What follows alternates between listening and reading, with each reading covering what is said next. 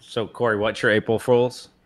It's not an April Fool's. It's dead serious. I'm taking a vow of silence, and I will no longer be joking on the podcast. Yeah.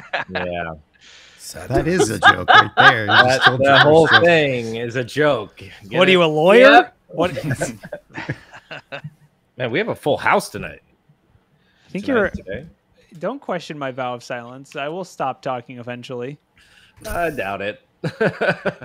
Everyone stops talking eventually. Yeah. Oh, another lawyer in the house. What is with all these lawyers?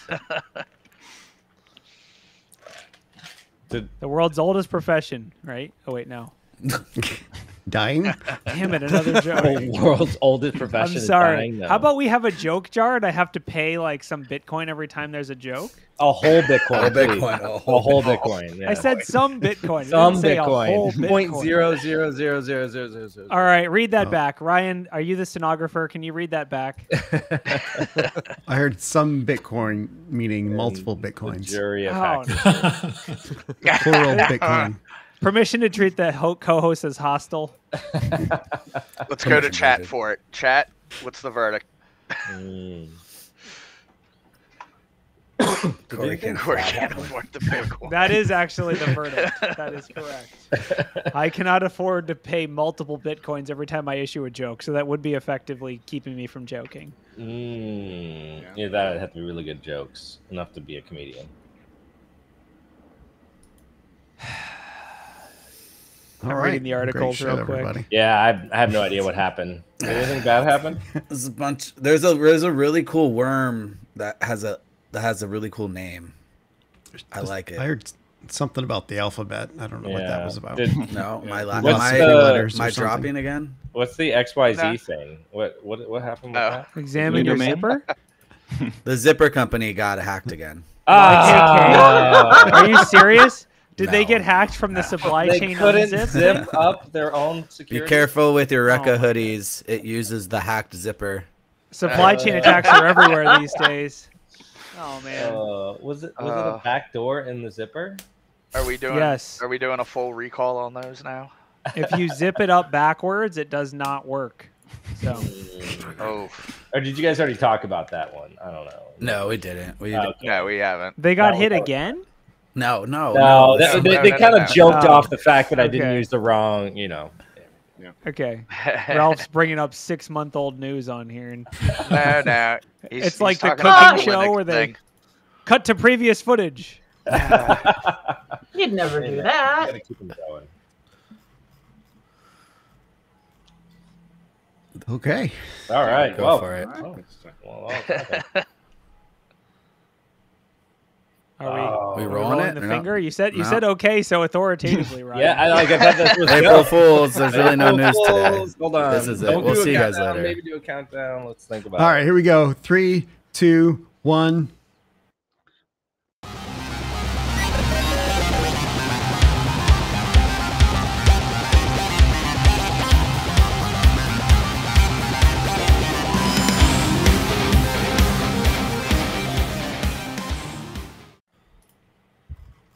Hello, I'm Ralph. Welcome to Black Sails Information Security. Talking about the news. Come on, you ruined it, man. This was my only chance. You just move your lips and I'll say the words. Okay. Hello and welcome to Black Hills Information Security, talking about Florida. It's April 1st, 2024, and we're going to talk about MFA, Florida, and no bandwidth. My favorite band. I love Bo's beard, and I wish I could go to sleep in it. You should have practiced, but I think great. Wow. Oh, man. Corey's on fire. Let's talk about Darcula. Is that what it's called? Darcula? Yeah, that's what it's called. Is it a typo, or is it just actually called Darcula? It's actually called Darcula, the phishing service. Yeah. All right, so Darcula, new phishing as a service, FAS, I guess we're calling that, PHAS, uses 20,000 domains to spoof brands and steal credentials from Android and iPhone users in more than 100 countries. I didn't even know that many countries had email. They've been used against multiple services including postal, financial, government, taxation departments, telcos, airlines, offering fraudsters over 200 templates. Someone uses Cherry MX Blues. One thing that makes the service stand out is that it approaches targets using the Rich Communication Services Protocol. Does anyone know that protocol? What is that? Yes. That is supposed to be for like MMS, successor it's for multimedia. SMS. Yeah. It's supposed to replace it. Apple just signed on to finally start using it. So. Have you ever been in one of those group text messages and somebody sends you a message and it's all grainy, like the photo looks really, really crappy? That's because it's using the old MMS system and you don't have a blue bubble. It's kind of Is that why I can like things on Android now? Yes. Yeah. Yes. So anyway, Oh, this was the protocol meant to kind of like solve that problem because obviously MMS or SMS wasn't really meant for like multimedia. So anyways. Android did a workaround, and when any of the Apple people used to like it, they actually programmed it in so it would actually look like a like. They tried to like one up Apple, and then when you like it, they actually get like the whole message like so and so liked this. So every time I would just like everything. They pulled as the an Uno Android reverse user. card. Yeah, Right that now. was great. Yeah. So, I mean, like someone in chat said 20K domains. Now I feel like an amateur. I kind of feel the same way. Could you imagine that monthly or the yearly bill? That is true. I think a lot of them are maybe takeovers or they're like compromised registrars or compromised, registrar accounts, right? Like criminals like to piggyback off of other criminals. They're not actually paying the bills. They're just stealing people's accounts. So most of these domains are Corey's domains. They're my domains. Please tell me where to send the Bitcoin so I can get don'ttase.me.bro back. But yeah, honestly though, the legitimate thing to talk about, and I'm curious what other pen testers take.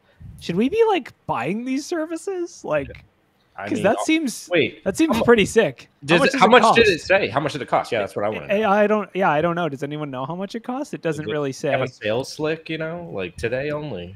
I will say, yeah. I'll have to look on the old dark web, but it's pretty funny because looking at the phishing campaign that they screenshot, it looks straight off of my phone because I definitely got that exact message. Your package has arrived at the warehouse, but cannot be delivered. Yeah, so I mean, these look very familiar. I've gotten very similar messages, and I got one last week too. So the other thing I wanted to, go ahead. Sorry, Michael. All I was going to add is, so apparently in addition to RCS, I don't know if this is in addition to or based on the article, or if they're both similar, but it's using iMessage too. So one of the things the article mentioned was that iMessage, because it's end-to-end encrypted, allegedly, that makes them more difficult to block these messages. So if you have some kind of, anything in between that's reading the messages and detecting that they are, phishing, then it's more difficult to block them because they're encrypted. Well, so the way those blocking services work for iMessage is they actually on device. So when you get the message, it'll read the message and look for indicators, right, that it could be something like that. And then it'll put it to a spam, right? If you have like a third-party app that does that, and then it reports that number, into a database. So yeah, does that work on iPhone too? Because I know at one time, I don't know if this is still the case, but I know at one time Apple didn't allow apps to read the text. It definitely does, and it can read the message. You have to give it that permission though. Like by default, it just can't read text messages, right? But you can give it that permission. And in fact, Apple integrated more of like a spam filter detection system into iOS, and so other apps can hook into that system just for doing that process. Yeah, cool. I mean, there is the option in the actual iOS app, or the Messages app, which is in iOS, to report as phishing. I don't know who's getting those reports, but it's there. So what's interesting is this says Darcula employs modern technologies like JavaScript, React, Docker, and Harbor. So did they just build like a Kubernetes cluster and offer that as a service? Yeah. Well, so that's the other question I was going to ask everyone is, do we need to talk about on the news when there's a large phishing campaign? Because it seems like that's just the boy who cried wolf, right? We're just like, hey, there was another phishing campaign, everyone. Duh. Well, I will say this one is interesting because it's phishing. It's fast, which we love fast because we say that now. And it's, wait, what is everyone fast, got Corey? it. What's fast? phishing as a service, but Not- for some reason it's not PaaS. It's FaaS. Fast with no T, not fast. PaaS is already platform as a service, so we had to add. Fast. I'm on the committee for more acronyms. More acronyms, got it. Yeah, cybersecurity, because we just don't have enough. You know, more acronyms. Like, let's just do a little better, everyone. So does that mean we that need you're to part of the overload committee? them too. So does that mean, are we getting a new committee now for acronyms as a service, or yes, please? Yes. And Corey is the head of it now. So I think that we're going to see more like attacking as a service or whatever, insert as a service for attacks, right? I think they're already out there, right? We have ransomware as a service, phishing. It's just going to continue on. I think we're going to have all of it. Yeah. So our good friend Jeff has a suggestion. It could be phishing as a service, and then it's shortened to FaaS. Yeah, I approve. I will say I have to take a brief like I'm going to left turn into the extreme grammatical pedantry thing that I do. So fun fact about acronyms versus something called initialisms. Acronyms are when you pronounce the word, like NASA, that's actually an acronym. But if you like DNS is not an acronym, it's an initialism because you say the letters instead of pronouncing the word. So there's a fun. Okay, nerd. You can't Corey, know that is almost as nerdy as the difference between a constellation and an asterism. I don't even. What is the difference? Is one the horoscope and one is a star? No. An asterism is just a group of stars that you recognize as a pattern. A constellation is an actual, officially recognized grouping of stars that has an identity, like Orion. Okay, so you're saying Big Dipper is not a constellation; it's an asterism. Oh no! We'll never find out. You cut out. Wait. She's nodding. You know what? No. You know what? Elon's minions launched a bunch of satellites, and there's always more interruptions right afterwards while they figure things out. But no, yeah, you pretty much nailed it. Big Dipper, asterism, Ursa Major, constellation. Well done. Bravo. My mind's all jaded now. Good to know. I'm gonna go buy some FaaS. I'll talk to you guys later. So, I mean, this is another attack, but there's been some MFA bombing that focuses on iOS users, I guess, or Apple users. Yeah, I thought this one was really interesting. Yeah. So this one is a password thing, right? So they got the password.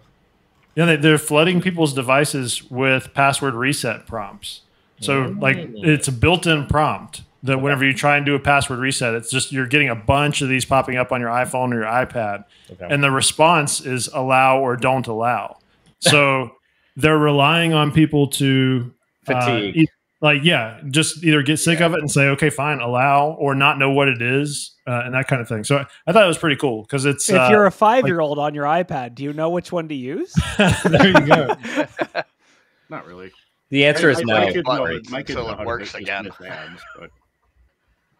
Yeah, it's like a legit prompt from Apple. You know, no spoofing for the attacker, no typos or suspicious URLs to alert the user. Now Apple's going to have to come out with something. They already had to do like an extra device protection because people were stealing phones, right? As soon as they had unlocked and as soon as you type in a PIN, you had access to everything. And now they have an extra protection. So if someone steals your phone and you're not at home, you won't do that. So now they're going to have an extra protection where it has to look at your, I don't know what it's going to have to. Okay, but I got an idea. Remember the meme of like this person tried to unlock your iPhone and it's just like a dog or something?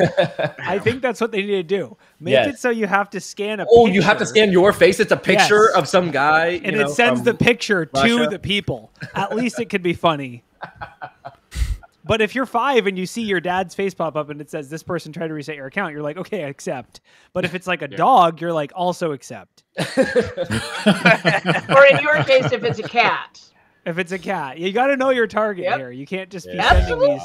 That is not what the internet would do. I mean, this is terrifying. Like this, I don't know. I really think about the way that iOS devices are deployed a lot of the times in like airport kiosks and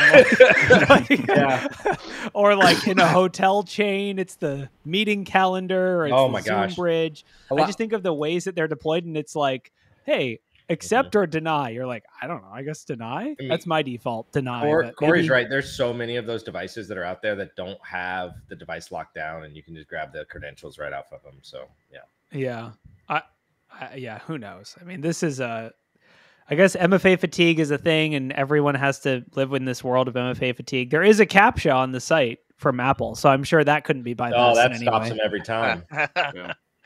Yeah, I'm sure they'll have. They probably have a low severity pen test finding from 3 years ago that says CAPTCHA bypass possible, and they just never did anything about it. Yes, I honestly wonder though how many people are just clicking it and they're like, it went away, and then their account gets it went away. Yep. Like, I found the solution. You just click accept. You're probably right, though. There are probably a lot of people out there that just get fed up and click accept to make it go away without even bother thinking about it or calling anybody first. Yeah, most people probably are just like, oh, this is some weird bug that's happening. Let me just click allow. Right. Yeah. So I have the so Apple came out with this end-to-end device encryption key just a little while ago. And the way that it works is that your devices get kind of like onboarded. So I wonder if that would happen the same way, right? So if somebody else tried to log into your account, like your iCloud, for example, they can't see anything unless they bring on a device that can actually decrypt it, right? I wonder if that would work. That'd be interesting. Now I got to try. Yeah, so Nikki Freeze in chat says, I personally don't get MFA fatigue. I'm always happy to click accept, which then he says, as long as I'm the one requesting the access. Yeah, I think the idea here is, the idea with MFA fatigue is you can't read your notifications or do anything with your phone. It's essentially denial of service because it keeps repeatedly popping up, closing out all your other windows and saying, hey, click, do you want to allow this? Yes or no? Hey, do you want to allow this? Yes or no? And the attacker would just persistently keep doing that until you hit allow. Otherwise, it's essentially a denial of service on your phone. It's a little bit different with this built-in thing, like Michael mentioned. Since it's built in, you can't just suppress. If it's coming from Okta, I, as a user, can say, okay, I'll just suppress all notifications from Okta, then I'm not worried about it. But if it's a built-in thing, how would you can't, like, it's essentially denial of service. So I guess it's good. It's forcing people to go outside and look at trees and touch grass and all that stuff. How dare you? Exactly. Don't use your phone. Exactly. That's the solution. That is actually the solution. Go That's analog. why that's why I still use my flip phone. No, I'm just kidding. In 2024, I know that's a alien concept to everybody, but there is this thing called the world out there. And there's other people that aren't behind a screen. You can actually, see and poke them out there. Lies. I don't. I'm just. It's a conspiracy. I don't believe you. He says that coming from the virtual world himself. I know, Indeed. right? Indeed. Yeah. All right, next week, like just for you, I'll sit out on my porch. Yeah, I don't understand this concept, and I'm scared. Let's change topics. So, anyone have any articles they are just chomping at the bit to talk about? I mean, more Linksys routers being compromised. Linksys routers exist do people still buy Linksys router? Like, who owns a Linksys router? I don't know. I don't know, but the worm taking them over is called the Moon. The Moon. Why isn't it called? I just feel like that's the coolest name ever. Like, oh, what worm is it? It's the Moon worm. Like, so your router got mooned. Your router got mooned. It gets exploited. Yeah. Wow. This is a constant one we always hear about, right? And it's just pretty much someone using a bunch of home routers as a proxy. 40,000 already infected, with 1,000 going up every day. There's more than just Linksys. There's ASUS and stuff. And I believe the SANS Internet Storm Center had a little bit more information on the exact firmwares that are being attacked and everything like that.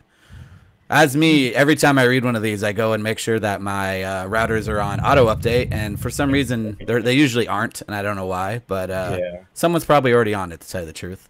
I will say my router blipped the other day, and I was like, that's probably not good. And it came right back on, which is a little concerning. Did you know what you should do is reset it to default password and username, so then it's secure. It makes it easier to get in. I don't set it to default. I just change it to admin, and no one ever knows, like, because that's not the default password on it, and they don't guess that. Well, they do now. Yeah, that's definitely some 3D chess you're playing with yourself there. You may have just checkmated yourself. I think a lot of these Linksys routers like this, when you're like, who buys these old routers, and it's like, see them constantly at small businesses to where they're like, we just have to like provide wireless internet for like the 3 people that come in through here. So they're like, okay, cable modem, the cheapest router that we've had for like, that's 15 years old. It still works, whatever. And it's broadcasting the Wi-Fi that is insecure. So they have like WSP or WPA, and it's bad, dude. But you don't need to crack it, because it's like they have like the password to the router that's like just right. Yeah, no, it's stuck onto it. It's stuck to the like the board behind, where it's like, welcome to our yoga studio. Like, here's all the logins for admin purposes. I will say, everything. I was at a Antisyphon training. I think this was the one in Baltimore. And I think Ryan made the password and he wrote it down somewhere, but no one could figure out how to connect because the password was like something to do with like crustaceans or something, and no one could figure out how to spell crustacean. That's one way to do it. That wasn't my password, by the way, but that is I don't think I've asked this on here before, but what Soho routers do you guys actually recommend? Because I don't like mine anymore. I mean, Unify stuff is good. Yeah, Unify stuff is what is the other one, Ralph, that you were talking about last week? Not Ubiquity, is it? Or... Firewalla makes some good products too. Those have come up a bunch of times too, from like if you want to get into some other security stuff. DIY PFSense setups. You can buy PFSense, OpenSense, OpenSense, or whatever. Devices. Yeah, exactly. Yeah. I mean, dude, just get Unify. I like how all the good solutions you're like, no, I don't want to do that. Okay, well then, nothing. Here's the good news. If you ever get in trouble for something and they say we have your IP, just say my router was compromised 10 years ago. Yeah. Okay, it's been on the dark web. This Russian guy called me and told me to change my router password to this, and I did it. I got hacked. This works. Is a great defense. What I will tell you not to buy is a Fortinet, because they're super expensive and they get hacked. Like, are they compromised every week or something? I will admit, as a security analyst who used to have to look at Fortinet logs, they actually had, like, when a malware signature would hit, they had a link to that signature. You would like copy that link and throw it in a browser, and it would tell you everything about it. That was the coolest thing, triaging alerts back then, but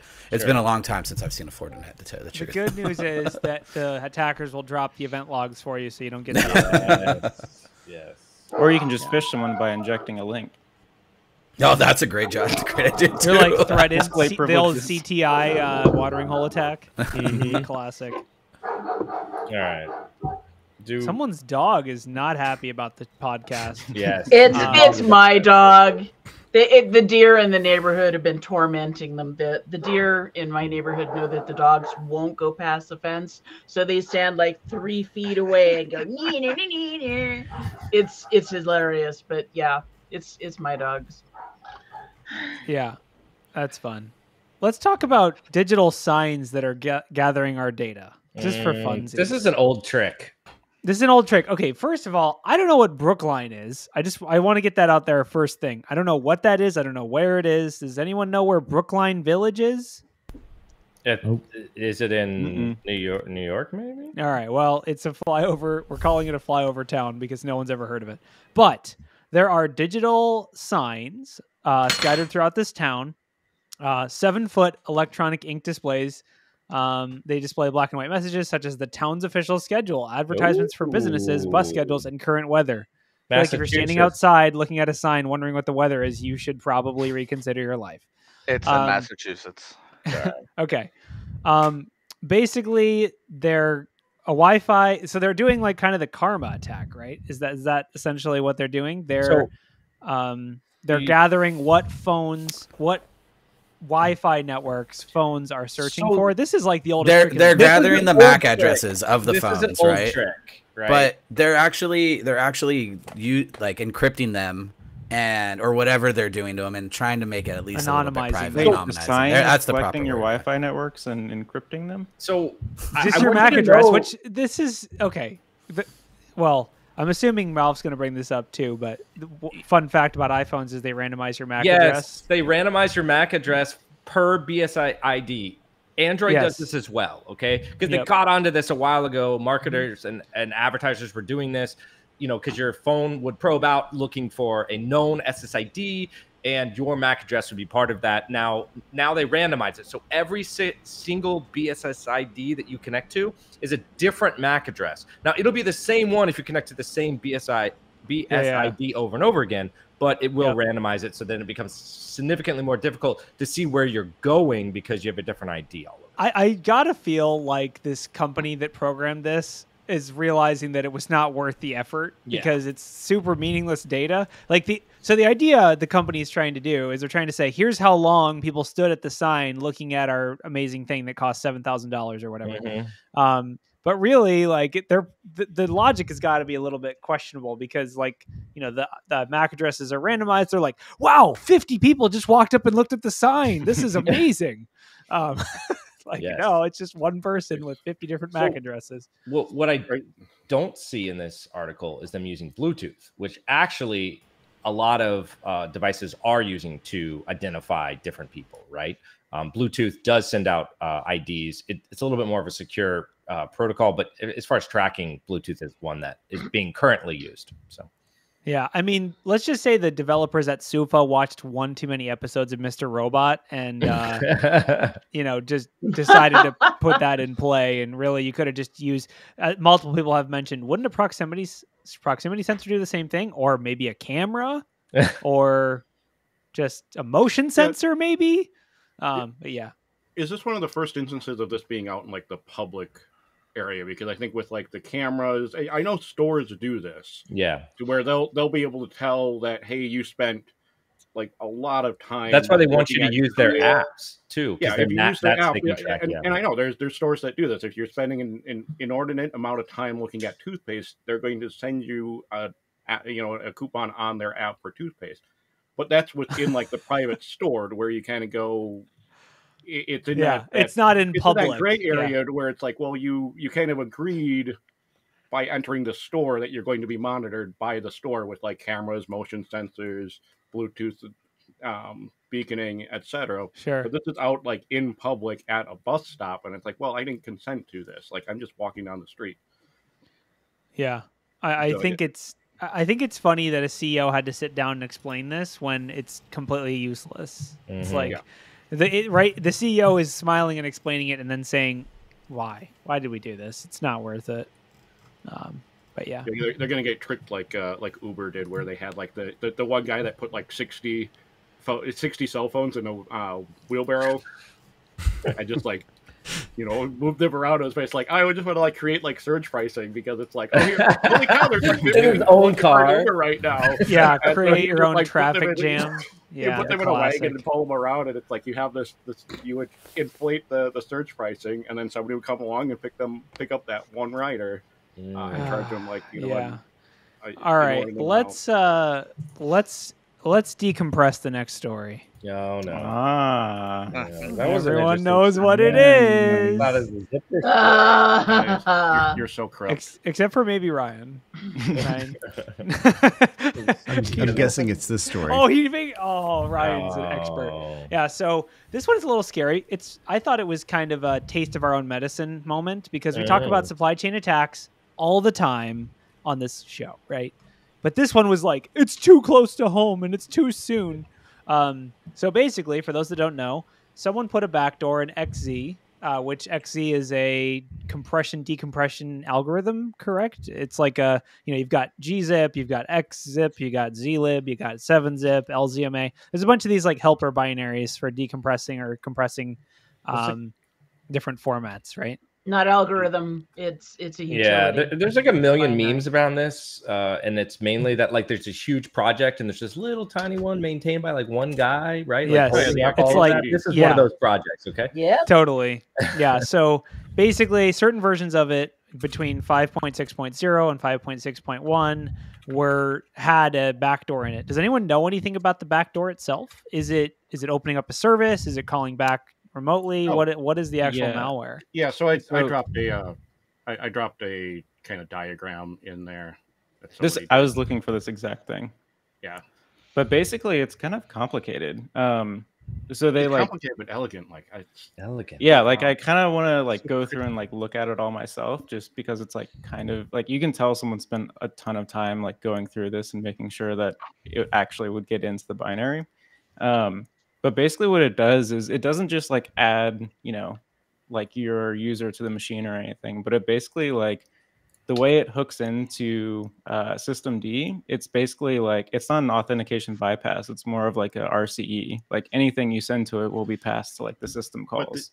I'm trying to understand the stage 1 that's up on the screen, because disguising the malware as a corrupt file and then uncorrupting it is just right. It's mind-blowing, because it's like, and it, I mean, granted, I'm not like an AV vendor.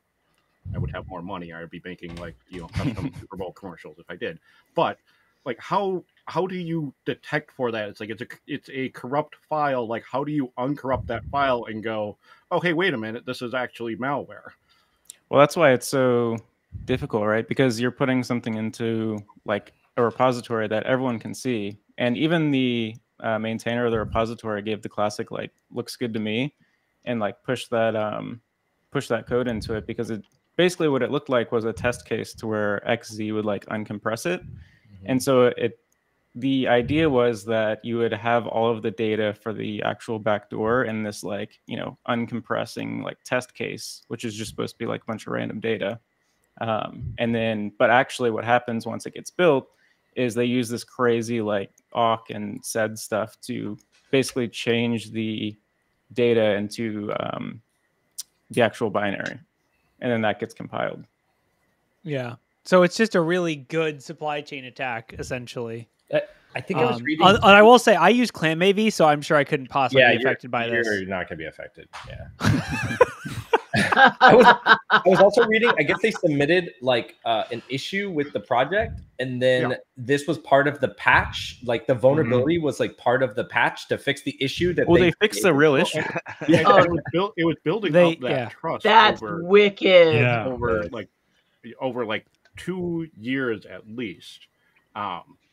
Building up that trust. So first having that OSINT to basically like pick up that, hey, there's this package maintainer that they're having a hard time. They're struggling to. No, I mean and here's like kind of a OPSEC tip for developers, not victim blaming or anything, but it's like, if you are having issues keeping up to date on your packages, maybe don't drop that publicly. Like that, someone pick that up and they go, hey, let me take this software maintenance off your hand. Let me be the maintainer. And so they worked that angle over the course of 2 years. There's also a fascinating article on the time zones that the commits were made from, and some errors in the commit times that point for this being like Eastern Europe when they're trying to make it look like it was coming from China. All sorts of fascinating things there to dig into. And the dates and everything kind of line up too. If it was like the first commit was around February 22nd, 2022. And I think at that time, what was going on in Eastern Europe was all the buildup for the upcoming invasion of Ukraine. So, well, people were also saying that basically just by looking at the like git commit dates, they were keeping basically like regular office hours, which is interesting, because if it was just like, some random person who is trying to get access to people's computers, they would probably not be doing it during normal business hours, and they wouldn't stick to a consistent schedule with all their commits. So I do want to give a shout out to the guy who made that image, Frogger or Thomas, right? Yeah. He actually has a really good threat intel book that has very good graphics in it. So that, as you'd imagine. Yeah, that's awesome. I mean, let's go through the classic supply chain stages of grief. Number one is, I don't have this problem because I never update. You're out of date, so you're not vulnerable. Yeah, I will say the period in which, it only would apply to people who are running the bleeding edge version and also multiple distributions. So like Debian, Kali, all the common distributions they do run latest versions of things. So if you apt-get upgraded, apt-get dist upgraded or whatever during the time, then during the time when this package was in production, you would be affected. I guess Corey, there was different. It was like varying.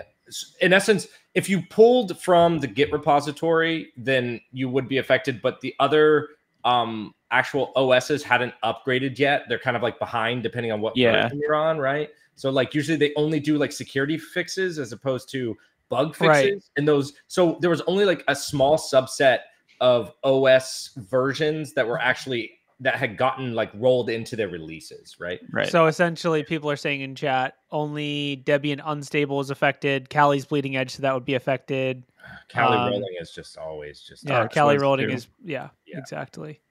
So. I think that what's going to happen from this is like the reason that this was actually detected was someone at Microsoft was trying to troubleshoot why it was taking so long to log in with SSH.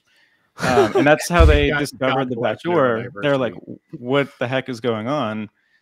So I bet you in like the next month or so, there's going to be, you know, every like open source maintainer is probably looking at their code and being like, wait a minute, there was this weird file that was committed, but I thought it was just, you know, test data. So I wonder if, you know, there's going to be, you know, in the next month or so, people are going to come out and say, oh, by the way, this other, you know, package that literally everyone uses was backdoored, you know, 6 years ago. Yeah. Something like that. I mean, we know supply chain attacks are common and we know they're hard to defend against because of the complexity that we're looking at right here. I mean, this is a great case study, but, you know, the whole like layered multiple years, you know, there's so many things that went right for the attacker here. Although does anyone know if there was actually any like results, hacks from this? I mean, are they going after individual developers specifically? Are they going after companies? Because my thought is most companies aren't really using like bleeding edge, unstable things. Or do you think they just got really unlucky, spent 2 years setting up this attack, and then someone figured it out way sooner than they anticipated? Yeah, I think it was like it got caught before it got into all the big like mainstream packages, but I think that was probably the target. So we're safe today, but we all got lucky, I guess. We're safe for now for the thing that someone happened to find. It's like a meteorite that just missed my house. And I guess we're lucky that it was open source, right? Because, you know, in a closed source, it would be harder for this to be detected. So. Yeah. Right. Although, I mean, for the like would X tool detect this? Probably not, but you're likely going to hear that from a lot of vendors being like, we would have found this. Like, well, they would now. They would find it now. We told you. Yeah. You're going to be able to find it. So they'll set up a demo and being like, look, here's somebody trying to do this thing and it detects it. Please give us more money. We need more Super Bowl ads. Once you have the IOCs, it's even ClamAV will probably detect it. Yeah, you're good. But the Corey, key, you're good. Yeah, the key is before that. You know, that's the key. So, but I don't think this is the only developer that's been targeted like this. Like it probably has some sort of campaign of go out there and try to take over maintenance of software packages. Totally. Well, the question comes in is how many of this style of attack of the take over the maintaining has happened? How much of this stuff now actually is backdoored, and how much would we be able to find? One thing that's been done, has this been done before, and we just never realized it? One thing that's kind of annoying, because I saw this when it first came out, and I was like, oh, like whatever, and I kept seeing it over and over, and I was like, oh, let me go like look into this. Microsoft actually, or I guess GitHub, took down the ESXi repository, so you can't even. I mean, there's other ways you can go and look at it because people like basically cloned it, but like the official repository is, at least as of like a couple hours ago, it wasn't even up, so you can't go and like look into all that. That's why I just use 7-zip, because I just know it's backdoored, and I consider that a feature. So. But it's faster. It's faster. It's worth the speed. I don't care. It's worth the speed, yeah. And the compression is really excellent. You know? I played for WinRAR. Yeah, all right. I don't know what kind of shoes y'all like, but apparently Vans got breached, so if you're cool, you probably got breached. I literally just bought them like 2 weeks ago. I love my Chucks, dude. They're amazing. That's a different company. That's not Vans. See, this is a problem with Florida people. They don't actually own any shoes. They just have flip-flops. Come on, man. You'd have to tell everyone live. You're like, oh, I know shoes. Remember the ones with the closed toes? No, I don't own any closed-toed shoes. I'm from Florida. I only have Crocs and flip-flops. I'm sorry, everyone. Hey, as long as you're not wearing those shoes that have the toes built into them, those things are the just vibrant Crocs. 5 fingers or whatever. Crocs. Yeah, those things are not great. Yeah, I saw Crocs that had toes built into them. I was like, wow, that's like next level. The details are a little dicey, but essentially email, full name, phone number, billing, shipping, order history, total order value. So get ready for some fun spam messages about shoes. Wow. How much information would you give to Vans? Yeah, I was like, you can lie to Vans when they ask you about stuff like, what's your email address? Like, make one of the custom ones that's a throwaway email address. You wouldn't lie to your favorite shoe company. You wouldn't never lie to your favorite company. What's your date of birth? It's like, I don't know, November 1996. Like, how many people buy shoes online? Oh, I do. You buy your shoes online? I buy online. My feet are not growing, dude. I know my size. I know, but I feel like shoes are just so like a size 9 in one place is not a size 9 on the other. Dude, like, Amazon I don't trust has a GPT. Yeah, I agree. Amazon has a GPT for that. Don't worry. Hey, do you know how hard it is to find a shoe store where you actually have someone help you get the shoes? Not hard at all. I live in a city that has shoe stores and in malls. So, I don't want anyone helping me. I know where you. All right. I mean, yeah. I mean, I will say it was claimed by Alfie. So. All right. So my real question: how did they get in? Does it say? It doesn't say, but let's assume it was the normal Alfie stuff of, calling the old help desk saying my shoes don't fit, and no, that was a bad joke. I'm sorry. I would assume it was a high privilege employee that compromised, and then they, rolled through the environment. And to segue into the next story, they probably targeted ESXi servers. No. Worldwide Agenda ransomware. Apparently that's the name of it. Sounds like a video game. So yeah, there's a new ransomware targeting specifically ESXi servers. Improved variant includes fileless injection, BYOVD, and more. So it's updated as of 2 years ago? Like none of that stuff is new. But yeah, it's written in Rust. So it's cool. Oh man, they are hipster. Memory safe. Memory safe. It's funny because the words are just so bad. It's called Agenda, and then there was a version called New Agenda, and then there's now the newest one is called World Agenda. Worldwide Agenda. No, trust me. After Broadcom took over VMware, you're getting ransomware either way. That's true. I mean, I guess I'm like, I don't, not to pull the why is this a news article thing, but like. Doesn't every ransomware target ESXi? Like, isn't that just a standard TTP? They should. I just think about Alfie that we know they target ESXi. So yeah. Keep close watch over your admin privileges. Regularly update security products. Perform scans and backup data. That's the recommended steps. So I wonder if there's going to be any ransomware for like Proxmox. Oh, that's going to be the next one on the hit list. I mean, like, think about it this way, though. Think about it this way.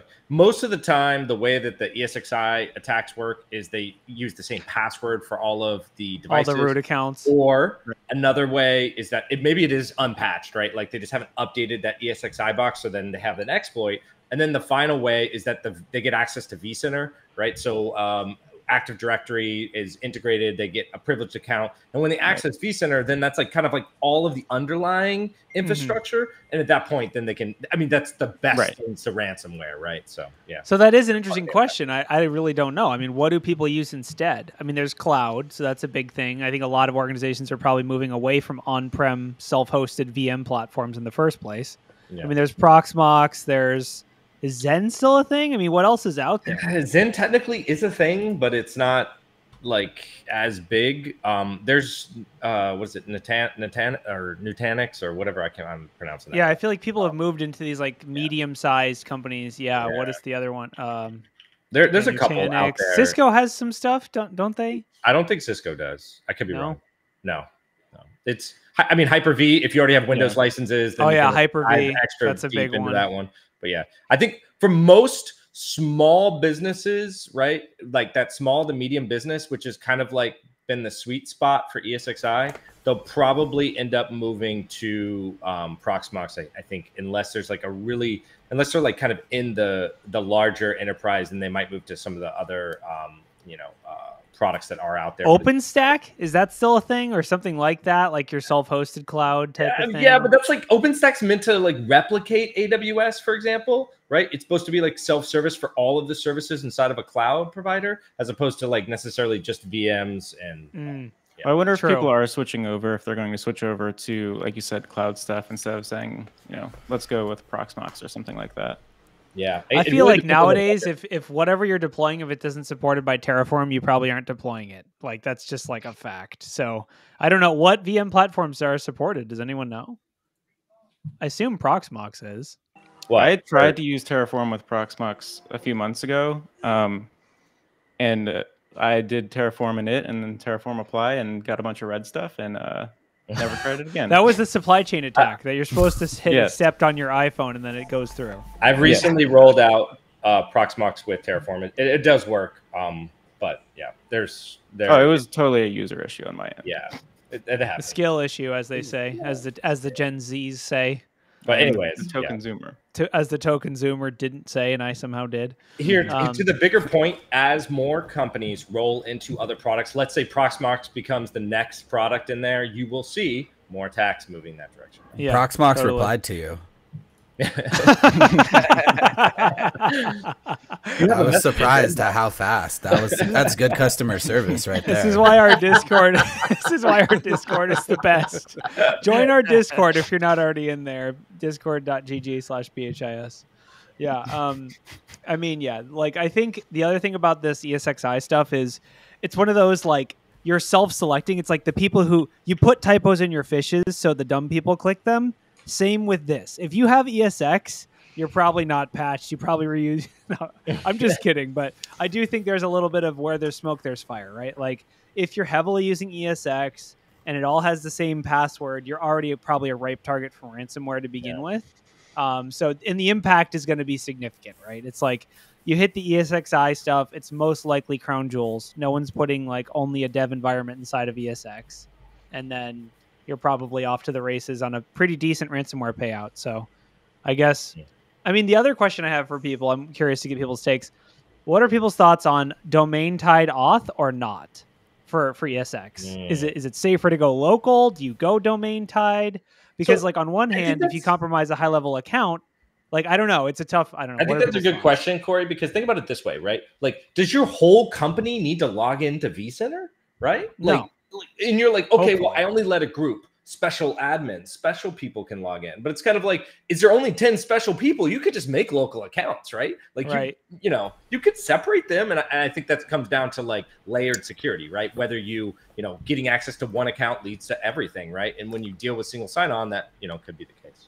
Regulatory stuff for that too. I would imagine you have to have a certain type of auths that then pull into this. We have to use this in order to use that, and then policy, red tape.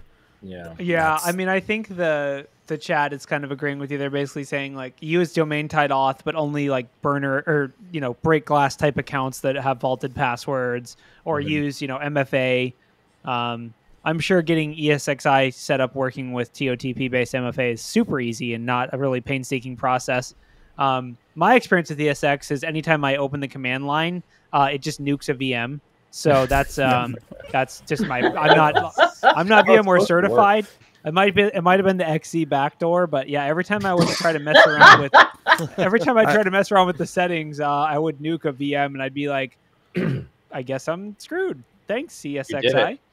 Does Proxmox have like a thing? You know how like if you have VMware Workstation installed on your host, you can connect it to ESXi and it's like flawless. I don't have to really do anything. Does Proxmox have something like that? No. They have a web interface. So you don't need to do that. There's no like client-side software. But the client software in VMware is really nice. Like it's terrible. Are you kidding? I like it. I've used it for so long, and then also trying to like maintain Antisyphon classes, right? Like that's one of the main virtualization softwares that we use, or at least that we used to tell people to use. And just because it's just a little bit user friendly back when it was free and stuff like that. But there's a recent project that just came out. And now I'm going to have to find it. I can't remember the name. I just saw it on Twitter.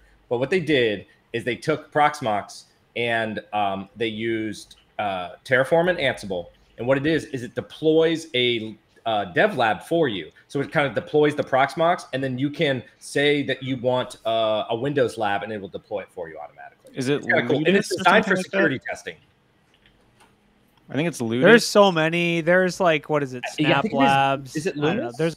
It starts with an L. Yeah, I just saw it. It's a newer project, and it has a little command line that you can do for just doing labs. Just it's really just so that when you want to test out that new Windows exploit and you don't want to, you know, set it up on another machine, that this is kind of the idea. So, yeah. Anyhow.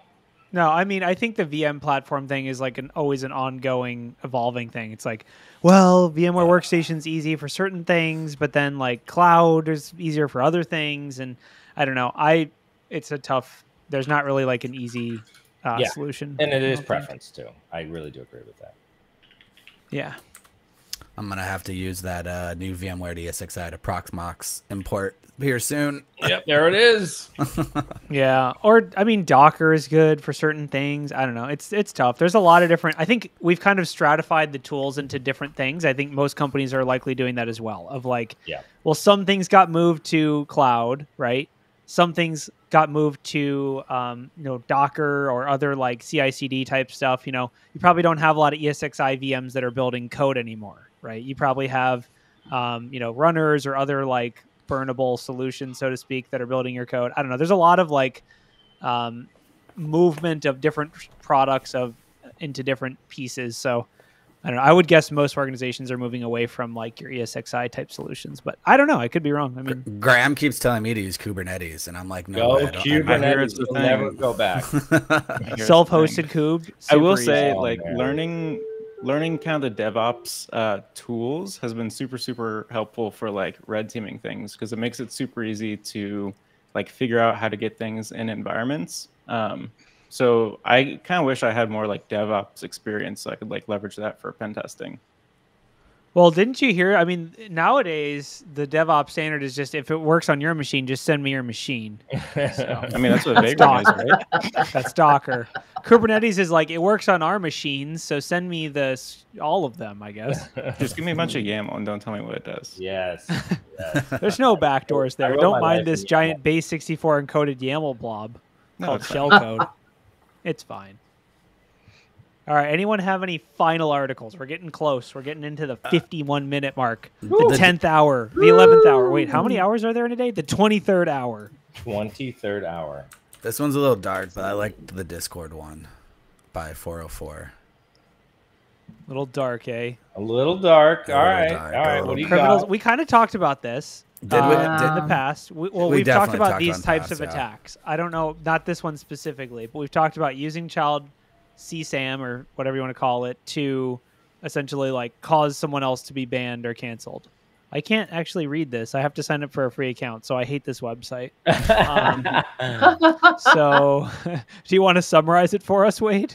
Pretty much it's like ban a Discord as a service. Whatever that is. Someone make a cool acronym up for that one. Badass? But there you go. So they'll log into one of these Discord servers. And so one popular service of the digital underground. Oh, so like Instagram, I guess, is a big thing for this, which I didn't know about, where people will do it for as low as $60. But now since Discord is becoming more popular, they pay someone, they go into your Discord, drop a lot of this material, and then get it banned. It just sucks. You got to have such good local admins like that looking around and trying to stomp this out as quickly as possible. I'm wondering if Discord, I don't think Discord's released any like information on how often this happens, but I think it would be interesting to follow these people to see what else they start doing with this. I mean, yeah. Dude, as a blue teamer, this type of stuff is like my worst nightmare, just because I feel like if people are doing it to this, imagine if they're doing it to people, right? If someone drops it on your computer, and hopefully you have a digital forensics guy who's good enough to be able to see that. That's why. We've talked about this before, you know, sending people messages or emails or things like that, and like the on-device versus cloud scanning. I mean, it's tough, like moderating a Discord. I mean, I'm sure the people in our chat can attest to this, but moderating a Discord can be a kind of an actual job. It's a lot of work. And I think there's a lot of unpaid volunteers, you know, out there running huge Discord communities and aren't going to be able to meet the demands of this. You know, it's like the whole content moderation on Facebook or any content moderation task whatsoever is a really difficult thing to do, right? Content moderation is really hard, just as a general like job function. So I guess it's hard. It's not at all glorious, and it is so. it's one of those things that when it's working right, people don't pay attention to it. And when all it takes is one failure and all of a sudden it's a huge discussion and people are freaking out. And and just big shout out to our nerd herders and the people. You guys do an awesome job, because I've had to take care of Discord servers myself, and as soon as they get busy, it's exponential, the amount of work that goes up. Yeah, and I mean, definitely. Sorry, go ahead. Like, why this is one of the reasons to point to, like, why do we not allow, in Discord servers just blindly posting links, and they go, I just joined and I want to drop links, and it's like, yeah, you can't. Like, it's like, why? It's like, this is why. Like, these are some of the reasons why. Like, the amount of things that show up in the mod log for people trying this type of stuff and getting it shut down because we just don't allow links. Yeah, I really wonder, like, what is the appeal process for Discord? If you've experienced that, please reach out and let us know, because I'm curious what that's like. If your Discord gets banned, are you able to appeal that decision? A lot of tech companies don't have any appeals process or other like way of getting in chat. You can't just call up Discord and be like, "Hey, it's me. Our Discord got banned." Like, that's not a thing. So, I know in video game realms right now, like with video game companies, it's an automated process that there is no appeal to anymore. I don't because know of the scale, like this, Discord. a lot of because of the mass cheating in video games and things like that, like companies like Fortnite and things like that, when they ban you, there is no appeal, and there is nobody you can reach out to appeal it, and they'll just basically say sorry for your luck. I don't know if Discord or things like that are running on the same instance at this point, because it just seems like anytime you have a mass group of people anywhere, it's a case of we can't have nice things. Yeah, I mean, I guess I think Discord has done somewhat of a good job of allowing moderators to have control over what types of things can be posted and who can post what and in what channels and all that stuff.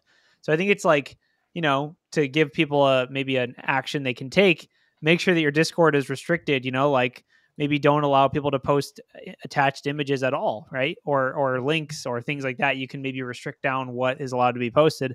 Obviously, though, depending on, if you have a channel called Share Your Battle Stations with Us or whatever, then it's tough to like have a channel like that, but no way to post images. It's like, then the channel is pointless, and it's a tough, usability versus locking it down. The thing that I like is whenever you join a Discord, if you get like a level based on like how much you've interacted, right? So if you've sent like 10 messages, then now you're allowed to post like an image. If you sent like 50 messages, now you're allowed basically like a normal user where you can send, any type of message you want. And that seems to cut down on it. Yeah, you just have the low level bots aren't going to be able to navigate those. I mean, you could have a compromised user that wants to talk and chat and maybe spend some money in order to try and drop a link to something that's malicious, but cuts down on stuff like that. Totally. Yeah, I think that's basically what you'd have to do, is lock down your Discord even more, make sure that it's both time-based, account reputation-based, and also just, like history of how much, how many messages you've sent in the chat or that kind of thing. So, all right, who wants to, I guess the last article, unless anyone has any things they'd prefer to discuss, should be the war on flippers. Let's give an update. So I don't know if you guys heard the update from the Canada war, but since you guys were gone last week, Canada actually issued saying that only qualified professionals can have flippers. So, are you a qualified professional? Definitely am not. Definitely not. But I still have. Okay, but is there any? How are they going to determine that, though? Yeah, they didn't state that. They're trying to figure that out. They're going to have a Flipper Plus that you go and take, and that certification is going to allow you to. Plus? I already got F Plus from in college. EC Council, the new Flipper Plus certification. You get Flipper Plus certified. Now, you guys joke. But there are some other companies that already have Flipper classes out there. No, well, okay. Flipper classes are legit. I have seen a Flipper class at like my local but I'm saying a Flipper Plus to order to buy the Flipper, like a certification. It's like getting your concealed weapons permit. It's like you have to go take gun classes. When Sans has a Flipper class. Dude, then I'll be impressed. Yeah, I will say, There's to be perfectly honest, difference between classes and it's certs. done. Ralph, do you teach Flipper in your class? No, I do not teach Okay. Flipper in my class. I will say, if you do teach a wireless hacking course and you're not teaching Flipper, then you're probably doing it wrong because they're quite powerful devices. Did we have the article for the Flipper, the student who got kicked out of school? It is in there. We can pull that. Ryan can pull it up. But So- yeah, there's this week the war on Flipper significantly advanced into the United States. So it's getting real. It's getting real. So the wild part is they said that he was using the Flipper to like disable the teacher's phone. I'm like, where the hell's that feature? How do you do this? Like, where's the manual? It's for probably this? the stupid Bluetooth thing. Yeah, I'm not. Oh, yeah, you're probably right. I was gonna say I got alleged of hacking the school's cameras one time. Mm-hmm. And allegedly that is a key thing. Never confirmed. And I was also like the head of AV for our school. I personally knew. I'm like, those are fake cameras, and you're telling me I hacked them? Like, who told you that? Like, and it was like some stoners who got caught doing things, and they just said, "Oh, Wade hacked the camera," and then it was pretty funny. But I didn't see this school Flipper one. I was talking about the Australian one. I'll find it. Hold on, I gotta go dig for the link. It's a deep. You probably never heard of it. It's a deep link. If you, I saw this. It was high school. It was high school. It was not college. I saw this. Was he opening the doors? Wow. No, there was one where he was opening the doors. Okay, but I found the article. It's on like causing such a disturbance with the Flipper that like even the students supposedly were telling him to get out of the class because it was ruining the whole thing. Right. I posted, so I posted the link. Essentially, this is in Utah. A teacher couldn't figure out why the electronics kept going out for a whole week straight. The class electronics were not working for the first hour. This resulted in a high level of frustration.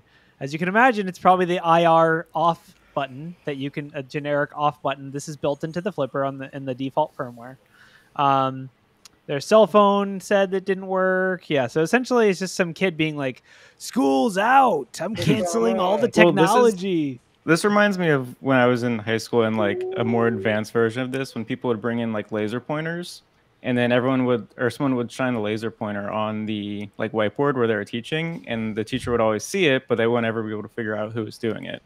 This is like a more advanced, like high tech version of that. I mean, I guess it's, I mean, it's tough. I think it's one of those things of like, I think everyone in this room probably has the story of how they got banned from computers in either high school or middle school or college. I was never caught. I was never caught. Allegedly. Okay, Allegedly. fine. If you were never caught, that's another story. But yeah, either you distributed games. That was my personal. I was the kid with the flash drives, right? So you need some games for study hall. I got you. I got you. Whatever it is. We had like every study hall is a LAN party when I'm around. Oh, dude, that was the best. But yeah, so that was my story. I think everyone has. It's tough because, like, I mean, it's ironic that the teacher with the technical knowledge could just cover up the IR sensor on the TV or something. Like there are like funny workarounds for it. Like it'd be funny to be but it's unfair to assume all teachers have advanced technical knowledge. I mean, I can barely get my microphone and camera to work half the time, so I can only imagine doing it in front of a bunch of high schoolers. But yeah, I mean, I think it's a tough thing. Tools will always be used for good and evil. It's just a fact. Yeah, I mean, it was like either the TV be gone or like you programmed a universal remote somehow, and if you're doing pranks, then the cops get called, and now it's a whole technical news article because. Like if you go back like 10 years and somebody was using a TV be gone to disrupt classes, or a clapper, you just put the clapper on the plug to the TV. This is like an 80s attack. Wow. Those are like pranks of the 80s. Like that's like how long have a clappers existed? Those should be banned in Canada and Australia, don't you think? Yeah. It's almost the same word as flipper too, so it's bad. You have to be an authorized user. You have to be an advanced user. You can only clap in the safety of your own home. You have to be certified for clapping now everywhere. I mean, they're going to ban balloons because somebody put like a whoopee cushion on a teacher's chair. They're just going to be like balloons. You have to be an authorized user. Well, hold on, because so wait, before we get too ahead of ourselves, they did the right thing, right? Which is they just said you can't do this, and the kid got in trouble. They didn't ban flippers. Yeah, like like in my opinion, if a kid is causing problems, you fix the kid, not the tool. I agree with that. Well, that's a sensible 100%. thing to do, but yeah, and they didn't say flippers are now contraband and we're going to scan everyone's backpacks for flippers or something. We live in the age of overcorrection now, so that's impossible. Well, so what I think is interesting about the flipper is they're taking it so much further than the capabilities of the flipper, right? Yeah. Yeah. They're like, oh, this thing's being used to steal cars left and right, brand new ones, take it away. I mean, they're talking about like using it illegally by those who wouldn't normally have access to a business. Like, how are you breaking into businesses with a flipper? Go to the Australian throwing it through link. the window. First of all, no, I'm just kidding. Go to the Australian link. Pretty much, they just said they found a Yep. flipper on someone that they arrested. Right. Oh, but yeah, if you that's scroll like down, crime. if you scroll down, there's an actual YouTube video. That guy looks like the Ask a Ninja guy, by the way. But Ask a Ninja how to break into a car. And then they go into it and this guy does not mention a flipper whatsoever. They're actually using other methods. The thumbnail of it, it's like he's got like a full-fledged laptop, and it's like, oh, well, this. I mean, obviously, I do love that they're now calling it just an international car theft tool. It's like, no, it's not. What if we're all wrong? What if we're all wrong and the flippers, the people who make flipper are actually jailbaiting us right now, right? Putting all these articles everywhere. Flipper sales are out the roof. It's I marketing bet you. campaign. Like it's total marketing campaign. Dude, I just sold my flipper for $7,000, man. It's like getting that email that's like, Biden's going to ban assault rifles or whatever, and then everyone goes out and buys assault rifles. If you say Biden's going to ban flippers, there's going to be 10,000 flippers sold right now. Yep. Buy stock and flipper. Oh my God. I mean, yeah, it's fun how the pendulum swings like the pendulum does, doesn't it? I'm going to start offering flipper as a service. All I'm saying flipping is houses I want is the no F+ longer cert. the thing. It's flipping flippers. I need, there's no flipping burgers. It's just flipping flippers. Yeah. I mean, I think this is like, I don't know. I think it's an awareness thing of like, I can't wait until one of my friends asks me, do you have a flipper? Are you F+ certified? No. Although I will say, I hope that the people at Flipper who, by the way, the tools and everything is so amazing, like and fun to use, like the games and all that, like even just the like little utility you use to flash the firmware is so cool. Like I love the fit and finish of all the Flipper stuff. They need to make like a license that you can print off with like your picture that says like, I am a certified Flipper professional user or whatever. And it's got like a little picture of like a dolphin or something. I don't know. Needs to happen. They're gonna make like the flipper grips illegal. Like that's too the new school for using flippers. Flipper U or F. Yeah, that's a classic. That every 10 years or so we get to find another way to pull it back. Yes. All right. Well, I guess this podcast is sponsored by Black Hills Information Security. We know how to use flippers, so hire us. Woo. Wow. Yeah. Kill that shit with fire. Bye bye.